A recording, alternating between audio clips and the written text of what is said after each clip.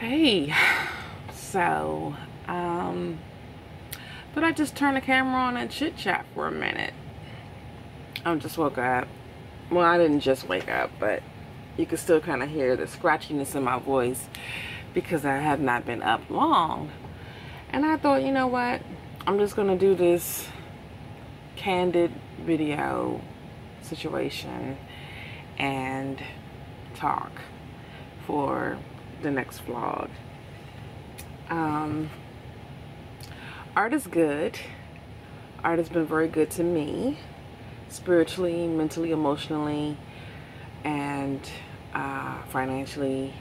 It's been good. The more consistent I am, the better it is. And I have regrets, you know, but there's no point in dwelling on those regrets because I can't go back and do it differently. I can only learn from that and move forward. And I would definitely say that being an artist and pursuing this full time, I would do things differently. And I think that the first thing I would do differently is not quit my day job until I had a more stable flow as far as the art side of the business goes. And then I would slowly segue out of hair. Instead, I really got to a place where I was just consumed by art, and I did not want to even do hair. I did not want to. It just wasn't what got me out of bed or kept me up at night, you know. So, and I think my clients sense that. I definitely know that I no longer was. You could tell in my actual performance as a hairstylist, the passion wasn't there anymore. So that's something I would definitely do differently. I would make sure that I have some eggs over in the basket, and then slowly segue out of it. The other thing I would do differently is stay consistent no matter how bad it is for me, because I do suffer sometimes from depression. I do suffer sometimes from anxiety. Sometimes my health does bother me, which I'm working on as far as my weight and stuff like that. And so those things will get me in a place where it's like I can't create. And this really is a mental art block where you just don't even know what will trigger some really good inspiration where you will just crank out a really nice, amazing piece of art. Now I know that we sketch and we doodle and do things as artists in our journals and sketchbooks and things of that nature, and even that practice is still creating. But I mean, like, I haven't done an oil painting since the collaboration I did with Ella Steele. And I'm trying to do one that I've been working on. I think I even included it in one of my vlogs, this piece. But this is something that was sitting on the shelf forever. And so it's like, let me try to finish it, and maybe in finishing it and working on it, it'll kind of get that muscle going of creativity. But I think what I'm going to do is just do a study. Do some studies. I have some, I can't put my hands on them right this minute, but I have some 5x7. Let me see if I can find them really quick.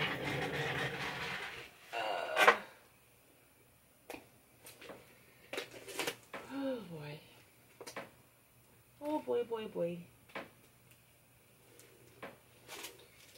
I can't find them, but I'm going to show you what I'm talking about in a different size. Like I said, this is not even going to be edited. I'm going to put this straight up on YouTube, you know. So these are the wood panels that I like to create on.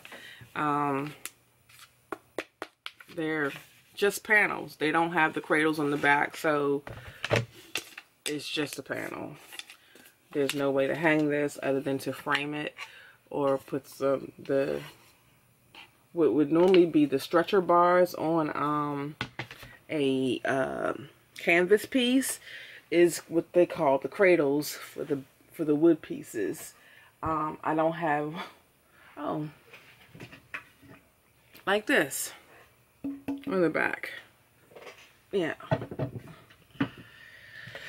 You can either put those on or, you know, cut them and put them on with a miter saw or a miter box.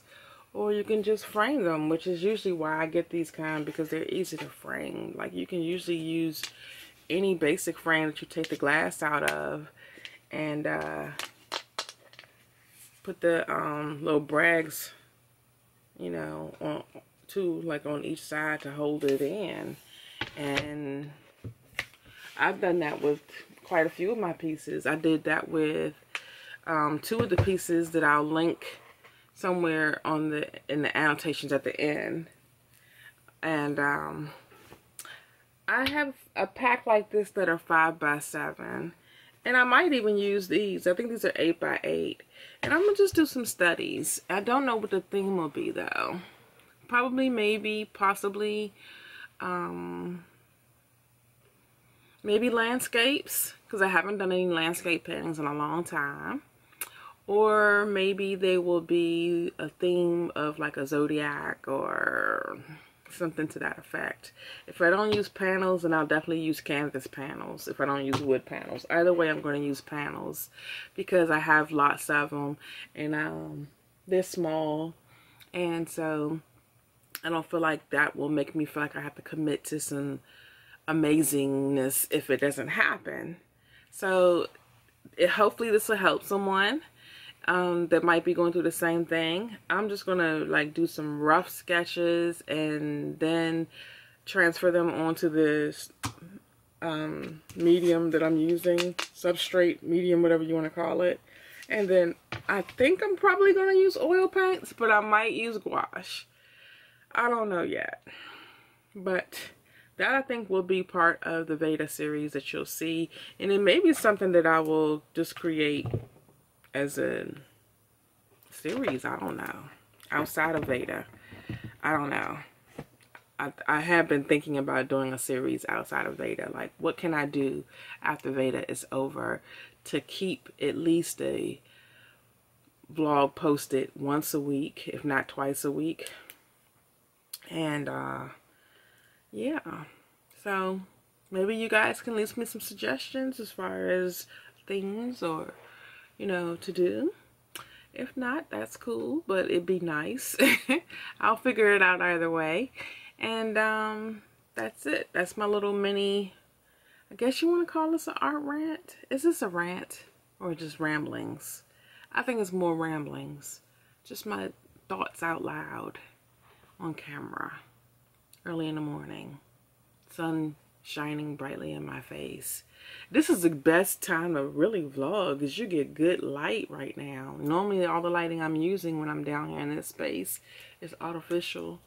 I'd like to one day invest in one of those nice light boxes, soft boxes, or maybe even a light ring. I